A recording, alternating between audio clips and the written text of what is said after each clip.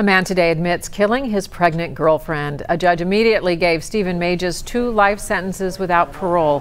He pleaded guilty to murder and kidnapping for stabbing and beating Natasha Wilson in October of 2017 at a home in Goshen Township.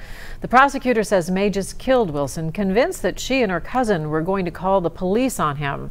Her family approved of the plea deal that he took to avoid a trial. He previously tried to plead not guilty by reason of insanity, but was found competent.